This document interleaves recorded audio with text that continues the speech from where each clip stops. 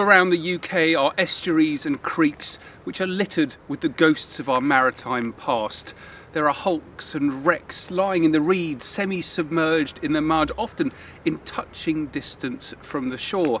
Now, for a country such as ours with such a significant maritime heritage, some of those wrecks have fascinating histories of their own. You just need to know where to look.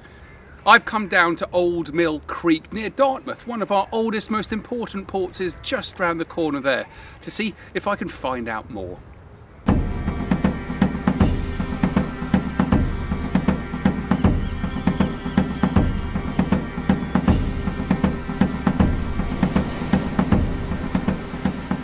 Grant, that was probably one of my favourite walks I've had for months, and we've come to this mysterious wreck. Well, what is this thing? Okay, so these are the believed remains of the Mayfly, which is a 19th century paddle steamer.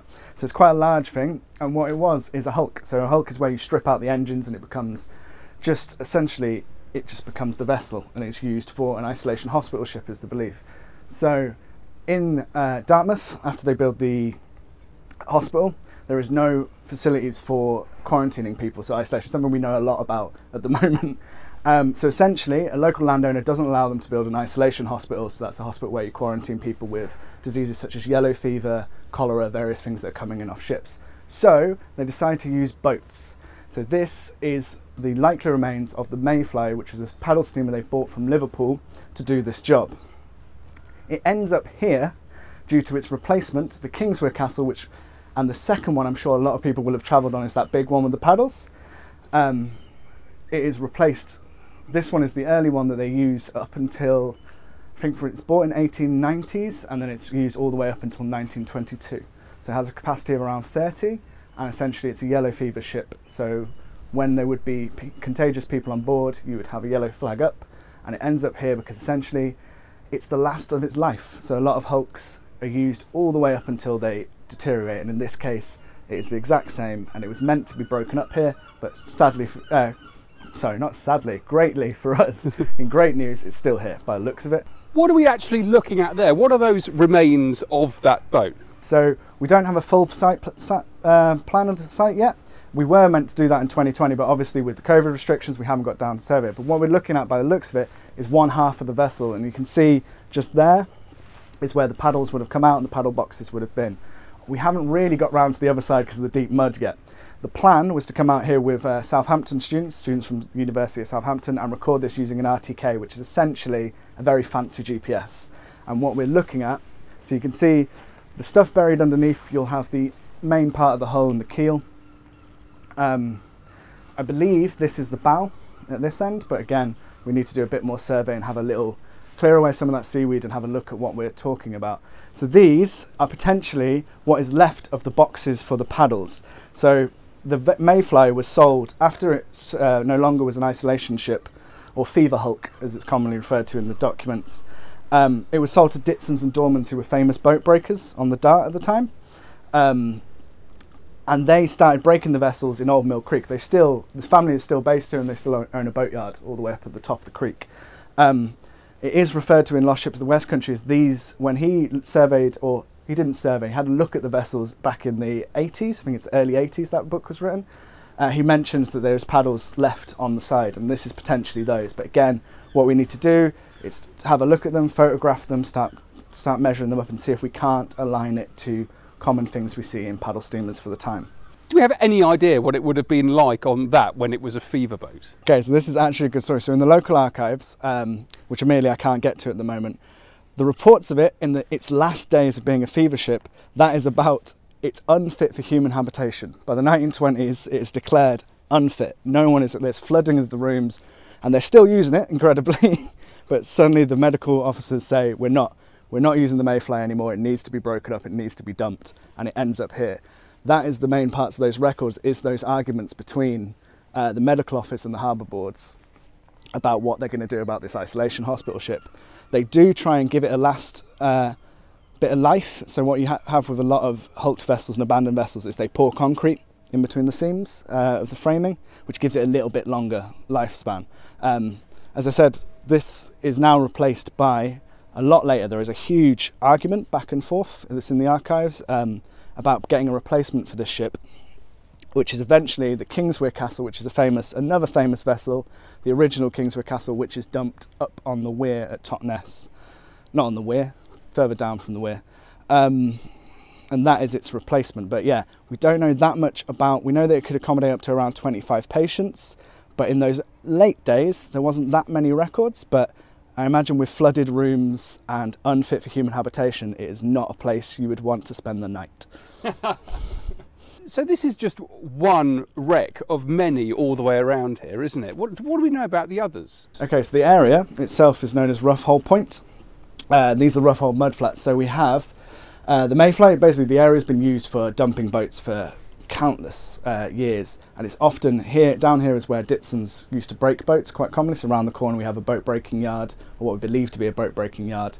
Over in the distance, over there is the Invermore, which was one of the last built schooners in the UK, and that has another fascinating history, but doesn't pay its harbour dues. So the Dartmouth tows it out here and dumps it. So it's a common place for dumping of vessels.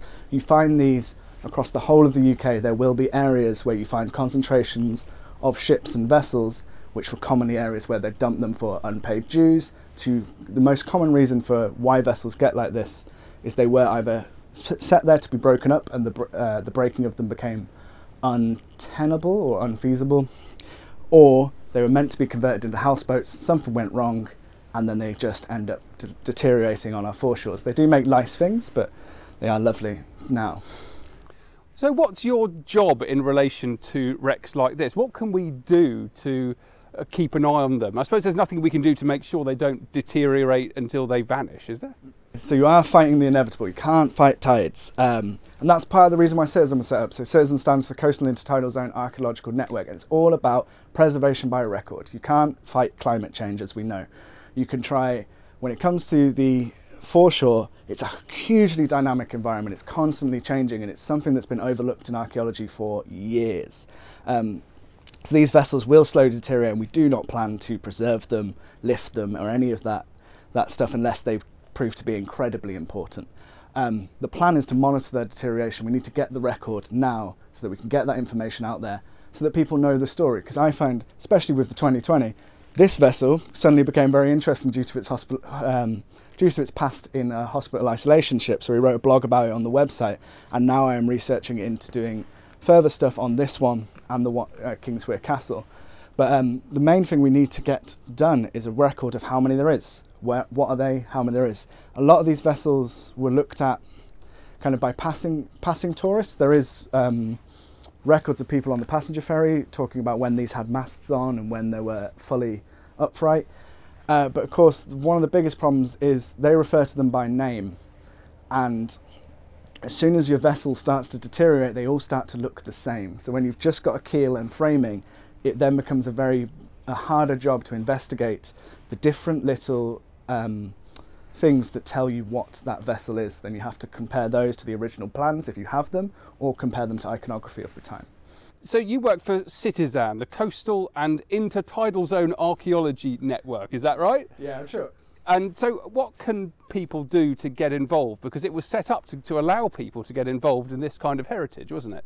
Okay, so Citizen is Coastal Intertidal Zone Archaeological Network. So as we know, archaeologists love acronyms. Ours was a particularly long one, but it's set up as a community project. So essentially, what we came to realise, and what most of archaeologists are now realising, there will never be enough marine archaeologists. There will never be enough archaeologists to cover the foreshores, especially in the UK where you have a tidal reach. It's most of around 8 metres. You're talking hundreds of thousands of metres of foreshore to look at, and things constantly eroding out and becoming revealed, or sadly deteriorating and being lost.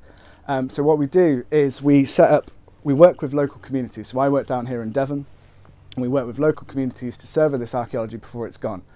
So what we do is we go out onto the foreshores, we pick sites using the HER, or we go out and we just monitor sites like Mersey Island and down here where you have lots of archaeology becoming eroded out on a regular basis, and we just need to get a record of that because some of it is incredibly important, and without the public, which is what we need to monitor this stuff, we just don't know. It's a mystery how much archaeology has already been lost, and now we need the communities to get on board and start telling us about this stuff. There's never going to be enough archaeologists to know. We need to be able to respond to something. So we need to be able to respond to our communities using the app, which allows them to record archaeology as it becomes eroded out of the foreshores. Just tell us quickly how people could get involved. Okay, so if you want to get involved, you can just email us, you can get involved with webinars, you can just volunteer in your local discovery program. We are talking about running online courses and various other stuff in the future. But the easiest way is get the app. So the app's on the Play Store, it's on the Apple Store.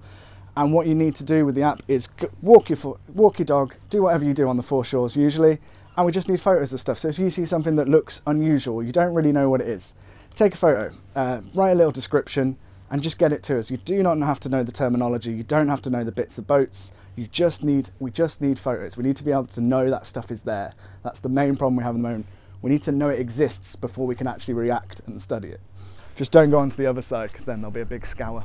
I'm quite worried I'm going to fall over in this and just completely faceplant.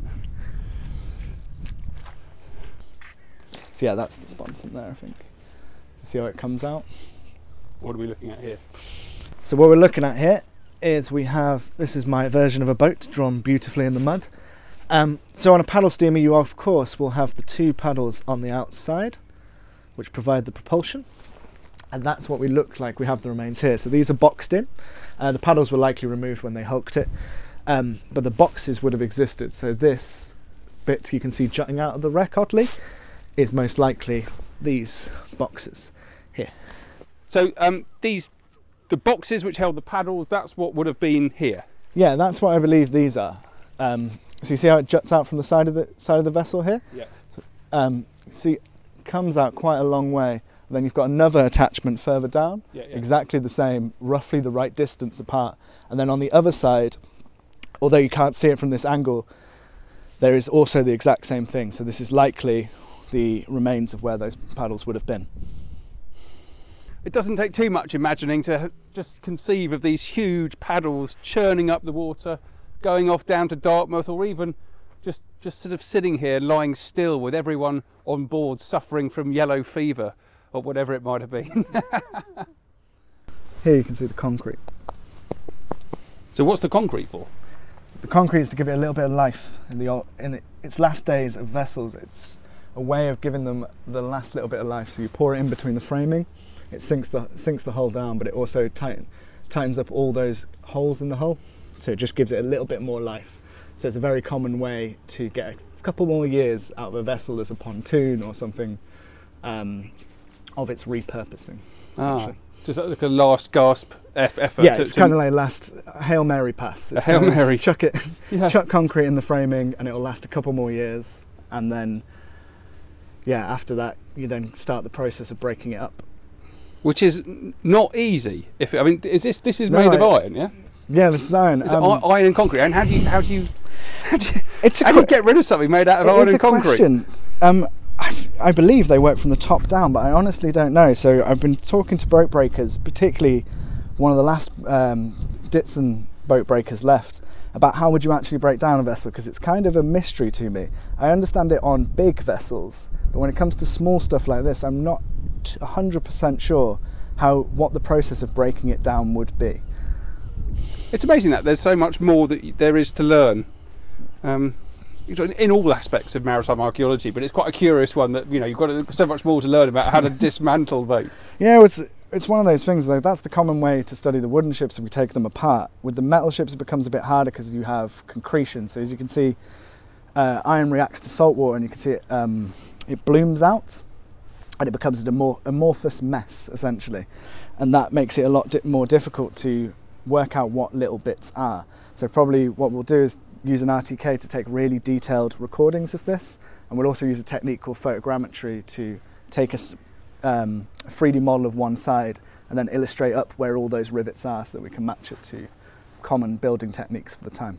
So one of these is Britain's last schooner, is that right? So it's a bit of let's call it a bit of an exaggeration in the text. So it calls it the last British built schooner. So it's built in Archaeological in Ireland. Right. So it's kind of, I think, it's interesting because essentially it ends up there because it doesn't pay its harbour dues. So it's a vessel called the Invermore, which I believe is a schooner. So it's two-masted, and it was meant to be used after it was meant to be used for a trip to Australia. So it was meant to be a ferry ship to Australia. That falls through from Dartmouth to Australia, and essentially it stops paying its harbour dues, its mooring fees, and the harbour master dumps it up here, and then it became essentially a tourist attraction for people going past. There's a lot of talks of when it was in its shape. And then we have this weird period in the, I think it's the 80s. In a few sources it talks about the National Maritime Museum came to finish the job on it and took out the engine and a few other bits, and I'm yet to find where those bits ended up. So lurking in the National Maritime Museum, maybe the remains of Britain's last schooner. Likely with a little note on them just saying, we took this from the Invermore. Yeah, sorry. But no one knows. Yeah. And then obviously with a lot of vessels, locals, if you leave something of value on a foreshore, it will be pilfered, and the Invermore, like a lot of these vessels, stuff is stripped off them. Is part of the advantage of this being quite isolated, that these have been pretty much left alone? Some of it is. The Invermore definitely is, because you can see how far out it is. It's very hard to get to on foot. You can get to it by boat, but yeah, the part of the reason that these are still here is, yeah, it's quite isolated. There's not that many people that come down here regularly. But yeah, that's it pretty much. Yeah, it's kind of its isolation. Yeah, it's a wonderful place. Let's go and explore some more. Come on.